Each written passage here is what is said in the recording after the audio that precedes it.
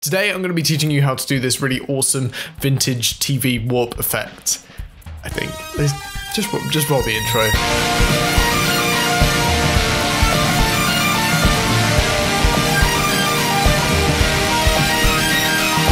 How's it going, guys? My name is Nick and welcome back to another video. Now yesterday I released a music video for my new song Where Has It All Gone, and I thought I'd do like a few tutorial videos where I go over the effects I used in that video. If you want to check it out, there'll be a card and a link in the description, and I highly suggest you check it out before we watch the video. But there's some cool effects I used, and the one I'm going to go over in today's video is how I made this sort of like warped looking vintage VHS TV. It's not very like accurate to what it would actually look like, but it looks really cool, and I like the aesthetic. So without further ado, let's get right into the like button if you like this video. Okay, let's get into it, but do hit the like button. Okay, so I'm here in Premiere. I've got a small little video clip from Paris, like literally like a second, but it doesn't really matter. I'm just going to be demonstrating it. Now what I did in the music video is I applied the effect to a whole sequence. So what you're going to want to do if you want to apply this effect to your entire like edit, then you're going to want to select everything. I haven't got anything else in here, and then you're going to right click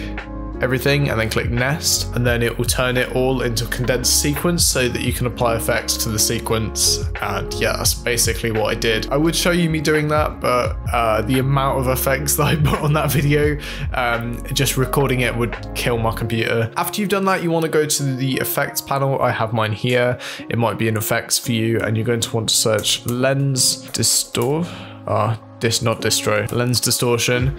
Then you're going to want to come down to video effects, distort, lens distortion. It should be at the bottom depending on how many like extra effects you have installed. You're going to want to drag this onto your sequence or clip, and then you're going to get this in the effects controls panel. And what you're going to want to do is you're going to want to change the curvature of this. You can change it inward to make a sort of crazy like warp effect, but what we're going to do is we're going to move it a bit outwards, and as you can see there's a white border here. We've got a sort of the right shape, sort of the shape of how an old curved TV would look we have here.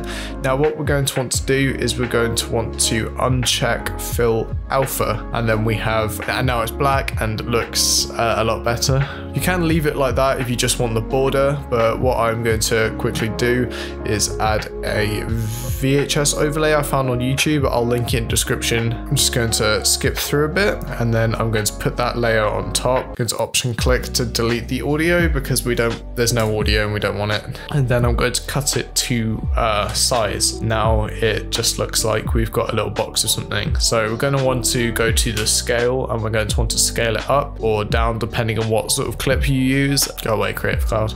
It doesn't particularly matter about the sort of resolution of the video with the overlay, because they're likely not going to be very high resolution, and it sort of just adds to the effect if it's like less high resolution. So what I'm going to do is I'm just going to drag this so that it covers the screen, and then you're going to want to come down to the blend mode and pick a blend mode that works for you. Now I'm just going to go through and look at each individual one and see which one I like the look of best. I quite like this one, and then we don't want it on the border, so what I'm going to do is I'm going to quickly nest this clip so that we get rid of any of the excess footage. Going to right click and then click nest and just click OK. Going to go back to this blend mode again because it got rid of it. I forgot to get rid of it. Now what you're going to want to do is you're going to want to go to the bottom clip, and then you're going to want to go to the lens distortion, and you're going to want to copy it. It's either Command C or Control C depending on whether you're on Mac or Windows.